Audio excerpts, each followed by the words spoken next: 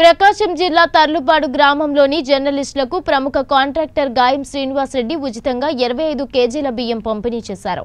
పోతలపాడు గ్రామానికి చెందిన ప్రముఖ కాంట్రాక్టర్ గాయం శ్రీనివాస్ రెడ్డి దాదాపు 22,000 రూపాయల ఆర్థిక సహాయంతో మండల జర్నలిస్టులకు తాడివారిపల్లి ఎస్ఐ ఆవుల వెంకటేశ్వర్లు చేతుల మీదుగా ఉచితంగా 25 కేజీల బియ్యం పంపిణీ చేశారు. ఈ సందర్భంగా కాంట్రాక్టర్ గాయం శ్రీనివాస్ రెడ్డి మాట్లాడుతూ కరోనా వైరస్ నేడు విశ్వవ్యాప్తంగా ప్రజలను గడగడలాడిస్తున్న విషయం తెలిసిందే. దీంతో అన్ని రంగాలలో తీవ్ర సంక్షోభం నెలకొన్నదని, సహజంగా ఈ ప్రభావం మీడియా మీద కూడా పడింది. ఏమాత్రం వేతనాలు లేకుండా వెట్టి చాకిరీ చేస్తూ జీవనం కొనసాగిస్తున్న జర్నలిస్టులపై మరింత ప్రభావం పడిందని, దీనితో అనేక ఆర్థిక ఇబ్బందులు ఎదుర్కొంటున్న జర్నలిస్టు కుటుంబాలకు కొంత మేరకు అయినా ఆదుకోవాలనే ఉద్దేశంతో నా వంతు సహాయంగా మండలంలోని ప్రతి ఒక్క జర్నలిస్టుకు ఉచితంగా 25 కేజీల బియ్యం పంపిణీ చేయడం జరిగిందని అన్నారు. ఈ కార్యక్రమంలో మండల అధ్యక్షులు కసెట్టి జగన్ బాబు, వైఎస్ఆర్ పార్టీ మండల వాణిజ్య విభాగ అధ్యక్షులు చెంచురెడ్డి, శేఖర్, జర్నలిస్టులు పాల్గొన్నారు.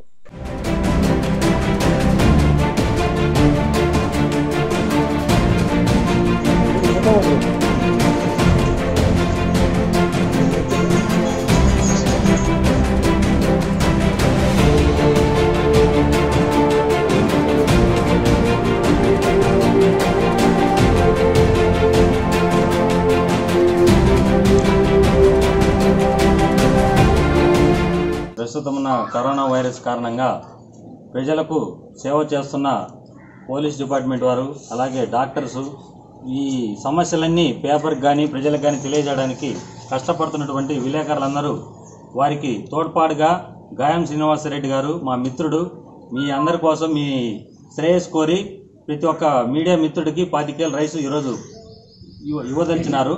అందుకని ఈ కార్యక్రమం పెట్టదలిచారు. గాయం శ్రీనివాసరెడ్డి గారికి మన విలేకరులందరి తరఫున అభినందనలు తెలియజేస్తున్నాం. దాతృత్వం అనేది ఇలా వెల్లువిరిచి మన మండల హెడ్ క్వార్టర్లో మన అందరికీ కూడా పోతలపాడు గ్రామం నుండి మనకు ఉదారభావంతో ఇవ్వటం ఆయనను అభినందిస్తున్నాం. భవిష్యత్తులో మనం కూడా ఆయనకు కూడా మన ఏమైనా సహాయ సహకారాలు కూడా అందించాలని మన విలేకరుల మిత్రులను కోరుతున్నాం.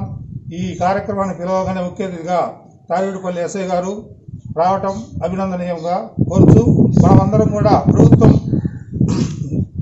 నిబంధనల ప్రకారము కరోనా అరికట్టాలంటే మనం ఇంట్లోనే ఉంటే దాన్ని అరికట్టవచ్చు.